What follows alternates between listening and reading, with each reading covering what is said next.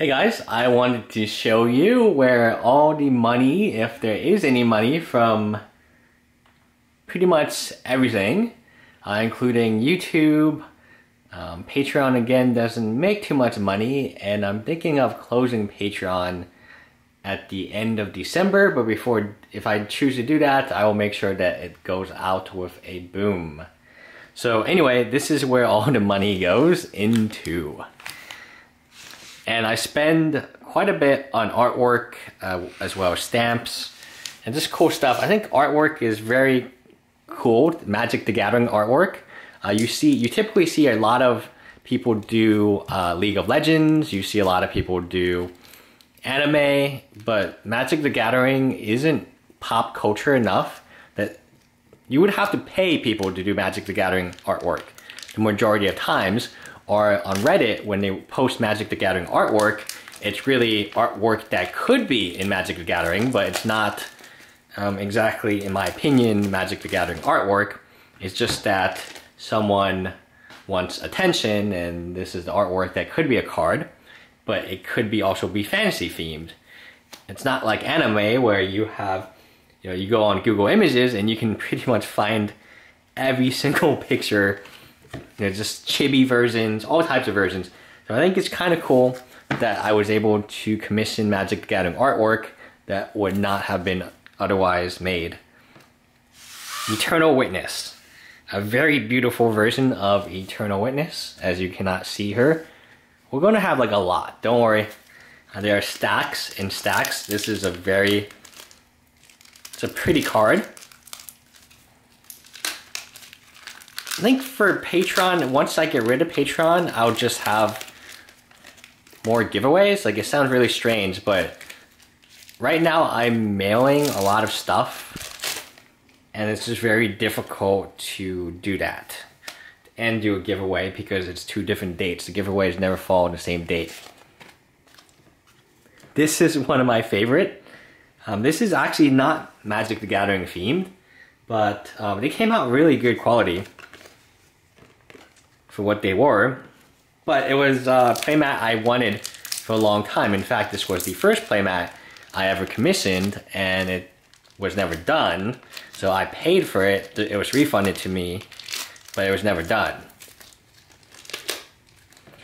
There's nothing like unique artwork. Truly, there's nothing like unique artwork in terms of how awesome.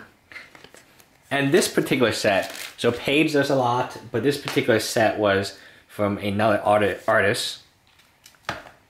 Philia, like, who would make an Oath of Philia unless you commissioned them to do it? No one would do it, right? No one would make. I think that's kind of why I enjoy commissioning artists so much, because for Magic the Gathering in particular, there's not much out there. It's just not. If you compare it to League of Legends or Overwatch, where the artist will be like, oh, I'll make an Overwatch thing and I won't charge anyone for it. That's just not Magic the Gathering. Artists are not all that excited for Magic the Gathering. And the ones, new Philia. And the people who do Magic the Gathering artwork and post it on places like Reddit and try to get attention for it, that, in my opinion, I don't recognize those as characters. Yes, it's fantasy themed, but I wouldn't recognize it as Philia or something like that. And this one is very unique. It is Ruby. So she has she has Yang's pants and belt, Blake's corset, Weiss's overcoat, and then Ruby's cloak. That one was fantastic, very unique, and obviously I have a playmat of it. Lily. So that's what I'm talking about. You're not going to see many versions of Liliana. If you Google right now, Pokemon, just Pokemon, and you see how many images there are of Pokemon, fan images of Pokemon, there's a lot. But if you Google Lily, who's one of the most popular, if not the most popular, maybe her and Jace are 1 and 2, you're not going to see much fan art, and that's why commissioning this is important. Ooh, this is a beauty. Probably put this here. Actually, I don't remember what the last set of prints are. Obviously, 2 of these are duplicates, and then I don't remember what the last set is. Thalia Chandra? Do I have a Chandra this month, or?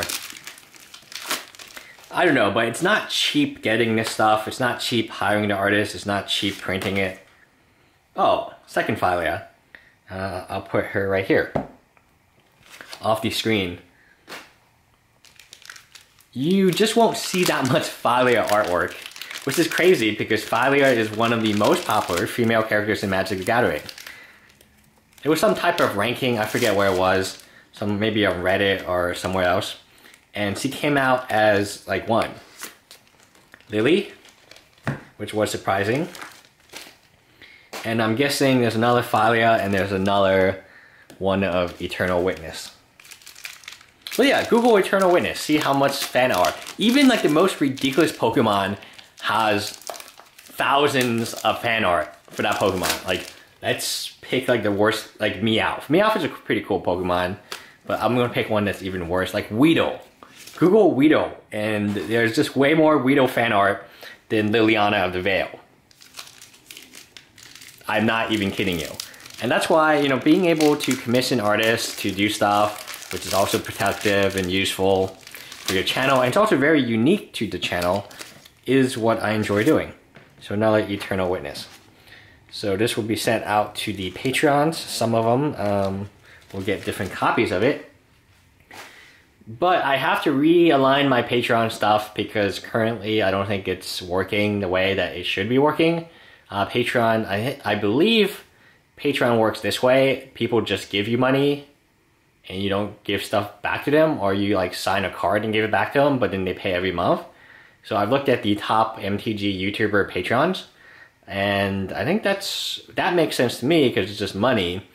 But I honestly lose money on Patreon, so I need to figure out a system which at least I break even. And this is where all the money is being spent. So this is one set from one artist. I have 3 different artists producing 3 different sets. Paige has even more. I just haven't ordered her stuff yet. She made a new one. Bye guys.